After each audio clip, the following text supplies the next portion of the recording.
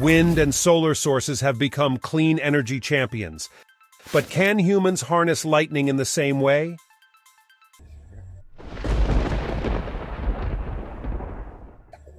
Every second of the day, Mother Nature puts on a spectacular show with an average of around 100 lightning bolts striking the Earth's surface. That is an amazing 8.6 million strikes every single day, with each strike discharging up to 1 billion joules of electrostatically stored energy. However, capturing and using this energy poses a raft of challenges.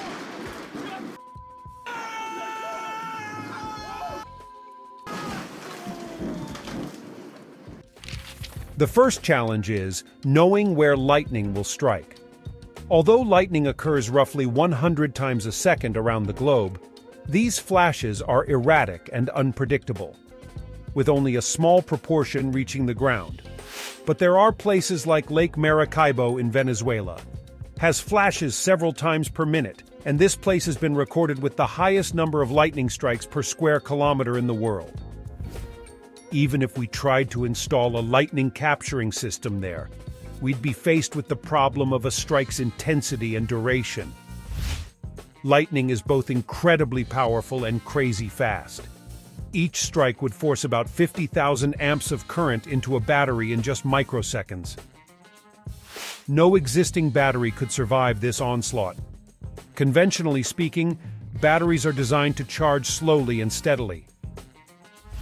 Finally, the amount of energy that you could harvest from lightning may simply not justify the effort.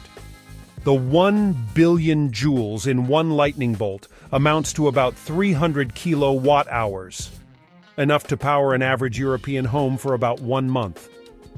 In reality, however, a significant proportion of this energy is dissipated into the atmosphere as heat. Compounding the limited total energy and the difficulty and loss in accessing it, we can barely create a tiny fraction of a percent of the power that we use every day from atmospheric lightning. Sadly, it is completely, utterly unfeasible to use lightning for electricity. But cheer up, it is still beautiful to watch.